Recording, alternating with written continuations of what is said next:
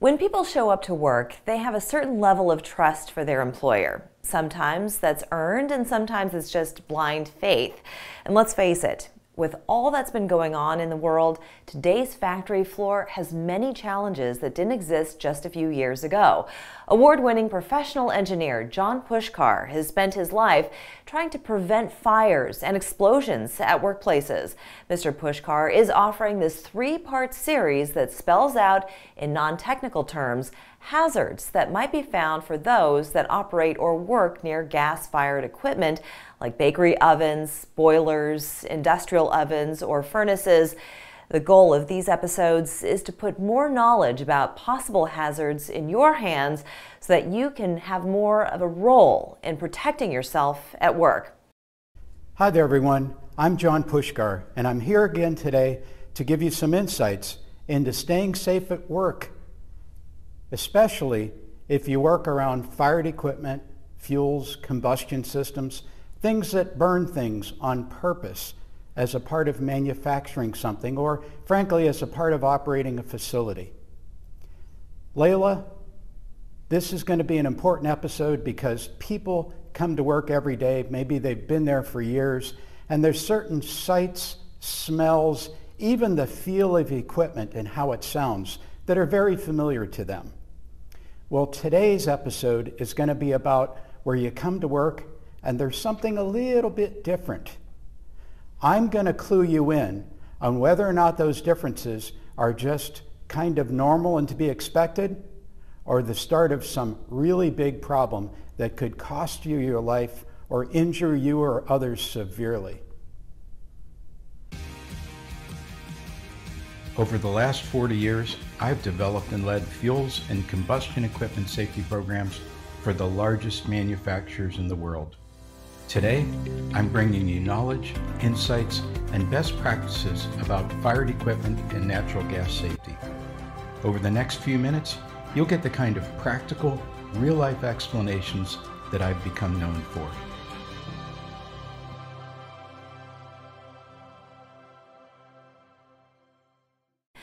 John, I understand that today's topic is all about sights, smells, and even sounds that one can experience when they're around gas-fired equipment at work. So let's start with things that I can see. What should folks be looking for? What might they see that's a problem? Well, Layla, like I talked about in the previous episode, one of the obvious things to watch for is if you happen to see scorch marks, burned paint on the outside of the equipment. And again, this should be part of a pre-startup walk-around. If you do, it might be evidence of refractory. The brick, cement-like material, sometimes it's a fibrous insulation material that's on the inside of fireboxes to protect the relatively delicate steel that forms the structure of many ovens and furnaces. This would be an indication that something on the inside has been damaged. There's now heat getting through. That could melt the outside casing, compromise or warp a structure, could melt wiring that's associated with important safety devices. So this is something to watch for and report right away. The other important thing that you can get visual cues about is how the flame looks. Sometimes you'll have access to how the flame looks. By the way, you should never be watching a light off. When things go bad, oftentimes they go bad when you're starting up. There are a number of people who have been injured trying to observe a flame at light-off time. So once something's been running, if you happen to see a yellow or orange glow coming from it, unless it's a very specialized burner, that's probably evidence of incomplete combustion, a fuel-air ratio problem. There's probably a lot of carbon monoxide being made. I want to show you a little example clip here where you can just kind of barely make out some of the orange glow from these burners. And then you'll see me making comments about the fact that the carbon monoxide flue gas meter that we have installed here is actually pegged as high as it'll go. If this carbon monoxide were to get into the breathing space where there's workers or into the building, it could cause severe injury and even death in just minutes. What do we have for flue gas?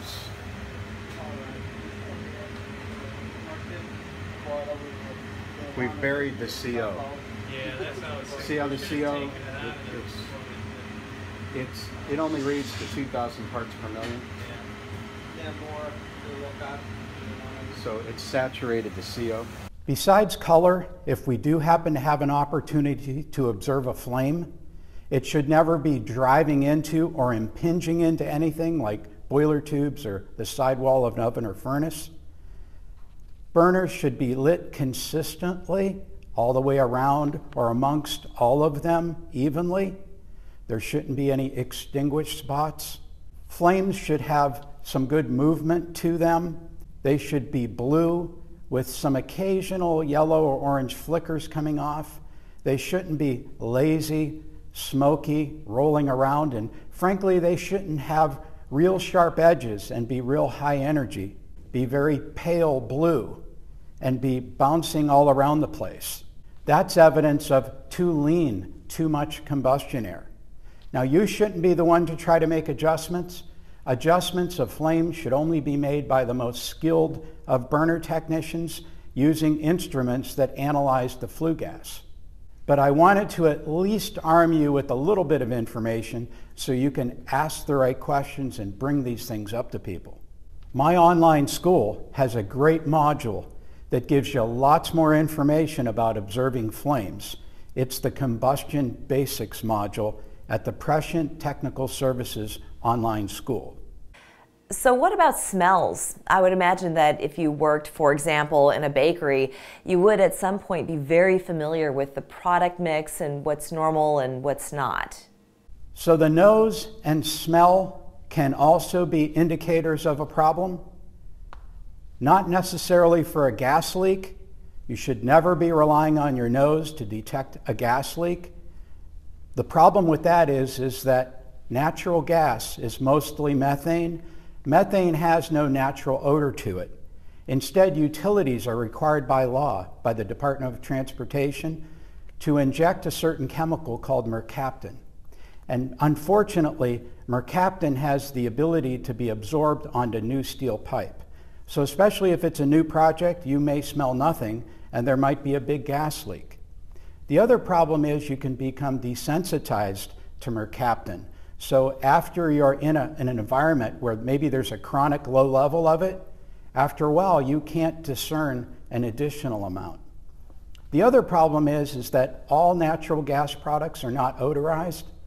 Some folks at chemical plants or large pipeline installations may be experiencing leaks from systems that are not odorized. Likewise, if you work at a sewage treatment plant where there's methane being generated, that methane is not odorized. Gas directly off of wells in rural areas is not necessarily odorized. So again, the nose is not an indicator of gas leaks. You should be using possibly a combustible gas detector, or there's always the old-fashioned way. Folks use soap solutions. Many of them use Dawn dishwashing liquid with some glycerin that you could get at almost any drugstore. A few drops of that as well goes a long way to making the bubbles that come out more profound and easier to recognize. The other respiratory factor that's associated with combustion systems is folks being exposed to carbon monoxide. I talked about this in the earlier segment just a little bit. The problem with carbon monoxide is that it has no naturally occurring odor. It's about the same weight as air, so it'll hang out in the breathing zone unless its temperature is significant. Then it'll tend to rise and be a little above the breathing zone. The thing that you might recognize, however, is that when you start to make carbon monoxide from incomplete combustion, oftentimes you're making many other chemical compounds, formaldehydes, alcohols, for example, aldehydes, and those things typically do have an odor. So if you come into work, it's smelling funny, you got headaches, maybe people are slurring their speech, it's time to be concerned. You can get really inexpensive carbon monoxide detectors. Even the home use ones are better than nothing.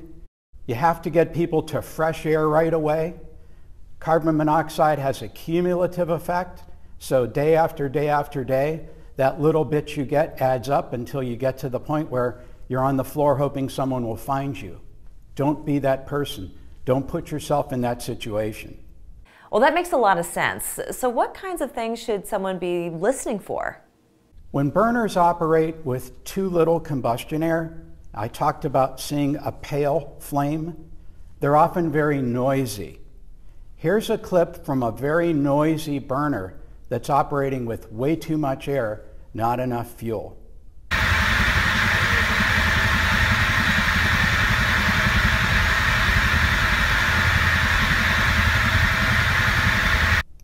The other type of thing that you might be listening for or hear is when you're starting something up. If it starts with a whoomph, that's a delayed ignition.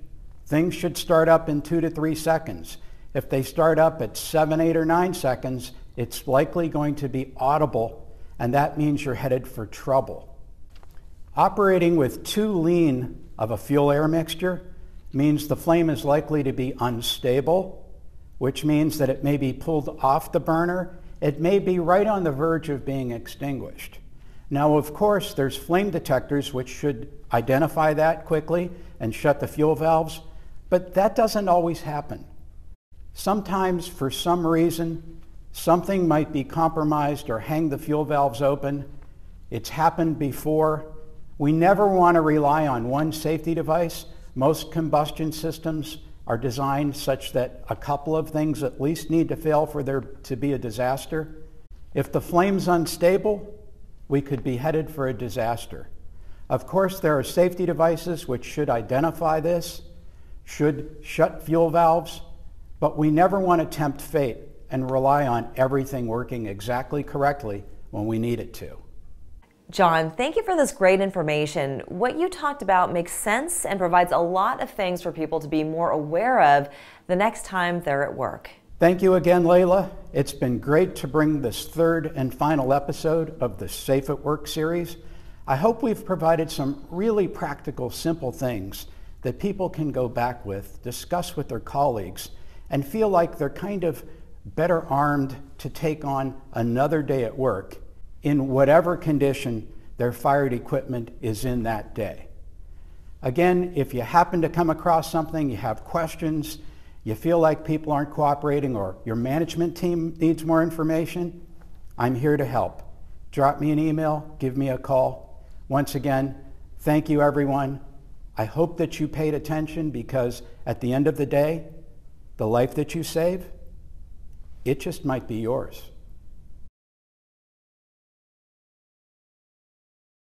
Hi, it's John Pushkar. I hope you found this episode useful. If you'd like to know about more ways that I can help, you can check out my website at www.prescientts.com. There you'll find information about the Prescient Technical Services online school, my book, Fuels and Combustion System Safety, What You Don't Know Can Kill You, and also about some of the consulting projects that I've been providing to clients for the past 40 years. Things like implementing inspection and testing programs on a corporate enterprise-wide level, things like reviewing and commenting on capital equipment purchases that involve combustion equipment, and even being a legal expert if things go really wrong. Once again, thank you for attending, and remember, be safe out there. The life you save, it just might be yours.